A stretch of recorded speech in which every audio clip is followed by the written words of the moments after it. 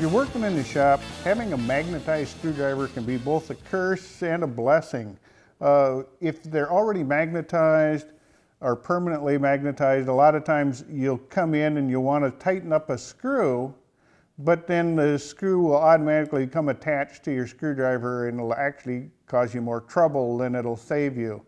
That's why I prefer screwdrivers that are not magnetized. That way I can just temporarily magnetize them, do what I need to do, and then remove the magnetization. Here's the process. As you can see, this screwdriver has no magnetic capabilities. Take a regular magnet, a good strong magnet, and rub it in the same direction a few times.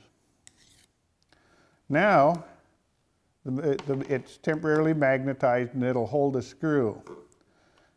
To return it back to the way it was, rub the magnet both ways, and now it's no longer magnetized. Use this tip next time you're in the shop.